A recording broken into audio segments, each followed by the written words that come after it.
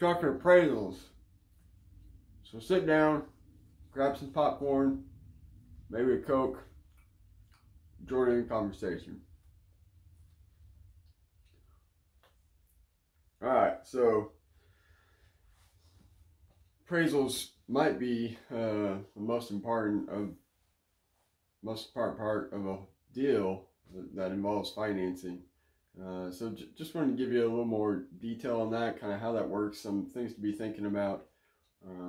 So when we think about appraisals, it's really finding out at least what the bank's value of opinion is. And that is the case. The appraiser is working for the lender. They're really not working for anyone else. So that appraiser's job is to find the value of the home based on features of the home that they have data on that says people pay more for this feature. So whether that's hardwood floors or granite or quality construction, just those types of things that they can see people pay more for these list of items for these improvements. And kind of some interesting info from an appraiser's point of view. A good appraisal is within 5% of value. So you know, if we're talking $150,000 property, 5%, okay, that's not too bad. But if we're talking $600,000 property, 5% can vary a lot. But just wanted to give you an idea on that.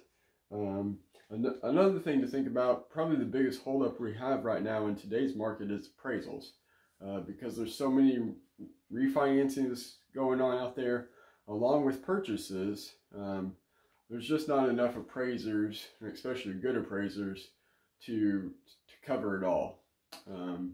Which, by the way, good appraiser is really important in the deal, which is another reason to work with a local lender, not a national lender, because a local lender will kick out bad appraisers out of their systems. National lenders won't. Frankly, they don't know who's good or bad. So work with local lenders. You'll probably save money anyways. But the appraisal is taking the longest part because appraisers are just so backed up. I hear lots of people talk about maybe getting into real estate and talking. Typically that involves maybe becoming an agent, which is great. Happy to answer those questions about that. But what you should really consider is maybe getting in on the appraiser side of it, because there's just a need for appraisers. So check into that if you want to. Also, I'd appreciate the likes and subscribes on the videos and the channels. That's great support. Really helps me, and YouTube pumps more stuff out there the more you do that, so I appreciate that. And the last thing to say about appraisals, if you're buying a home, Springfield, Nixa, Republic, Ozark, Willard, Stratford, we can probably get an appraisal done within a reasonable amount of time frame. If you're wanting to buy more rural property, so you know, Ash Grove, Buffalo, Elkland, all those properties that are on the fringe, or those areas that are more on the fringe, appraisers are a lot more specific, especially good appraisers, on the areas they work. Like an appraiser, because they have so much work, they're not going to drive an hour or an hour and a half for one appraisal when they've got a stack of appraisals that they need to get done, and most of those are within 20-minute drives.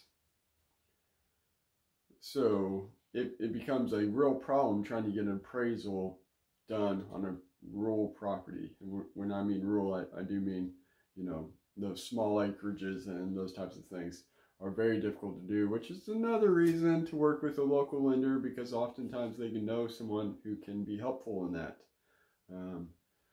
But appraisals are challenges right now. Just have patience, talk to your agent, get an idea of what to expect. Sometimes I talk way too many details, I know, but I'd rather talk details and give an idea to people of what's possible rather than have surprises come up. And there's so many things in real estate to talk about. So it's impossible to cover it all, but I try to cover as much as I can. I appreciate referrals and you guys trusting me to help you, by the way. If you have any questions, always happy to get together or just chat over a phone call. Have a great weekend. We'll talk to you later.